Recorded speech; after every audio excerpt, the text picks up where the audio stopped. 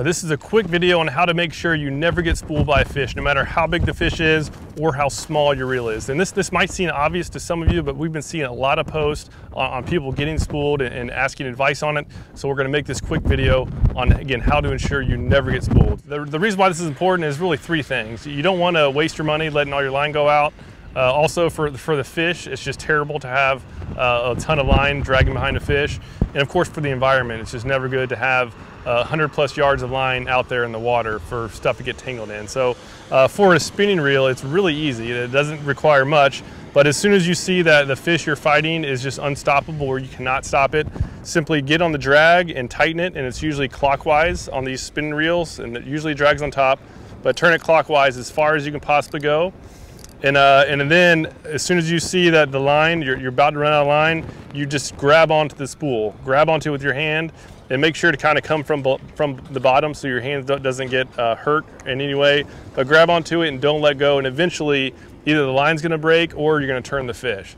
So that's as simple as that. Just grab on the spool, tighten the drag, grab onto the spool, and I usually point the rod towards the fish. Sometimes it'll turn, otherwise the line will break, and it'll always break at the knot. All right, so if you're using a bait casting reel, it's the same premise where you just tighten the drag down as much as you possibly can, but you can't really grab the spool quite as well on this bait caster. So what I do is I usually get both thumbs, and it's important to make sure that your thumbs don't get stuck, because that line's gonna be ripping out.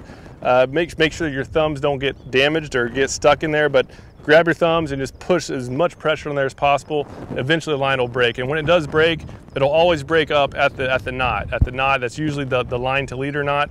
That's most often the area that's gonna break, and so you'll get your line back. The fish isn't dragging a ton of line. It's better for the environment, and it's just, again, obviously a simple tip. All right, so again, as you see, the line's going out, you can't stop it, and you're almost out of line. Tighten the drag.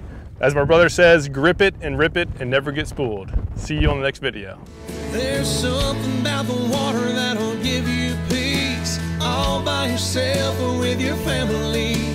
Live salt strong and wear the line today.